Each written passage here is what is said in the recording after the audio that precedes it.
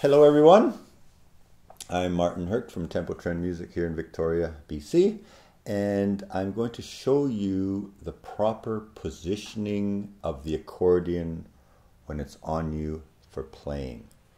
The reason this is important is because many people have problems with their shoulders or their arms, or positioning, or neck, or back, and a lot of it is due to the improper placing of the accordion on you.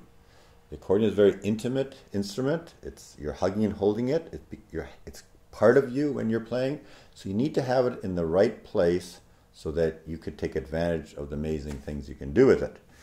And so let me get an accordion and I'll show you how you should be sitting and playing. Okay? So the first thing we want to do when we put the accordion on, we want to see where it sits, where gravity sets it, the center of gravity is. Well, right now, when I stand up or sit down and I look straight ahead, if I go like this, I'm looking at this. I'm not looking at the keys. Then I kink my neck to look at the keys. So now you're playing like this for half an hour, kinking your neck, looking as you're learning. Not good for your neck. So what has to happen is the keyboard needs to go this way, and when I go down like this with my chin straight ahead, my chin should be down the middle of the black keys. So you can see I'm this far out. Okay? So what I'm going to do, what you need to do is lengthen the right hand strap. Check your strap bracket to see which strap is supposed to go which way. It's usually at the angle it's supposed to be. Now this particular accordion, doesn't have a long enough strap for me. Oh, here we go. We got three adjusters. We got the top adjuster, we have the middle main adjuster, and we have the bottom adjuster. So what we're going to do, we've got some extra room here, so let's open this up. And while you're doing this, you might want to check this part of the strap, because many times it wears here, and you could be standing up and playing or standing up to put it away or something, and all of a sudden this breaks. So be very cautious of that, because that strap is holding your beautiful accordion and you don't want it falling down. I've seen professionals on stage playing and the accordion falls off of them. It's quite dramatic. And people think it's part of the show and clap, but the accordion player is crying because he just wrecked his accordion. So now I've lengthened that strap, I put it on, and so now when I put the accordion on, see what happens? Because this is longer, it's gone over there, and of course, normally if this has to be longer, this has to be shorter. Okay? So now, when I go look straight at you, and look straight down, my chin is down the middle of black keys. So now, my hand, instead of being over here playing, which is causing muscles used in a way that's not normally used, is here, as if I was zipping up my jacket or putting buttons on. It's very natural to have your hands go down the middle of your torso. So that is there. You can look down, you can see what you're doing. You're not kinking your neck. Your hand is saying, oh, thank you. It was so hard playing over here. Now it's here. Also, the weight of the accordion should be on your left lap. And depending how you're sitting, the end of the accordion should be going against your thigh. If the accordion is up too high and it's sitting here like this, when you press and pull and push, the accordion is moving around.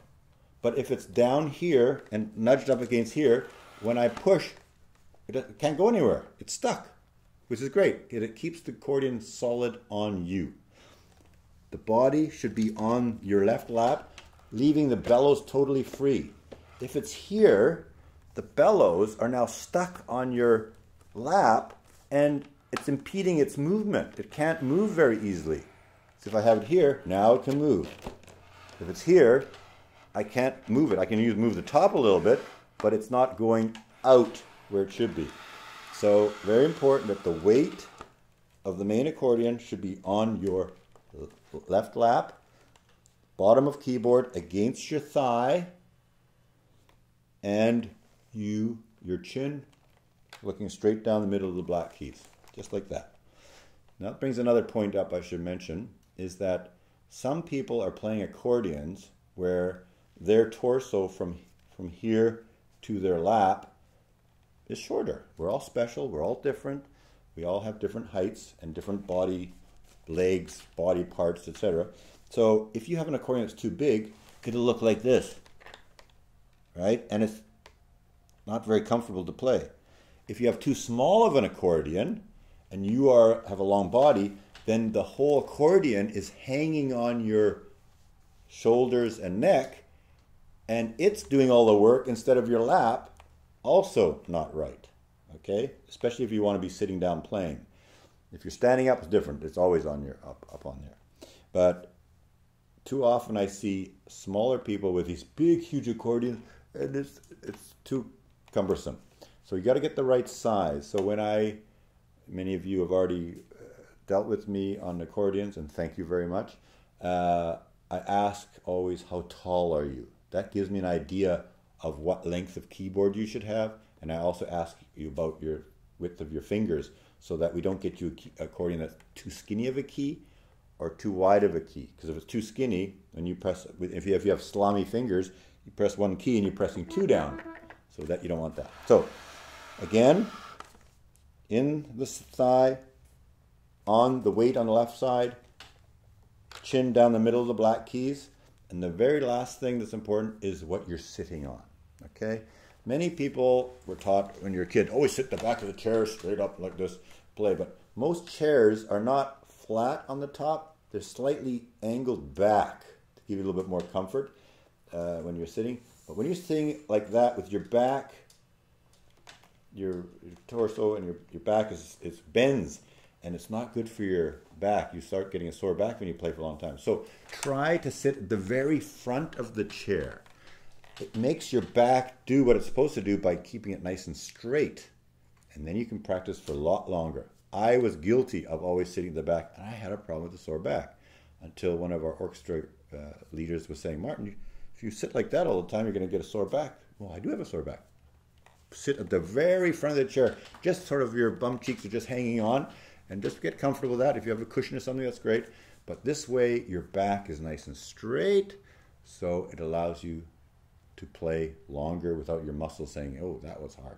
So that'll also help you with keeping your soreness of your back and let you play longer. Instead of just playing 5 minutes, oh, I'm sore. No, if you do everything right, you should be able to play for a long time and make some beautiful music. Thank you.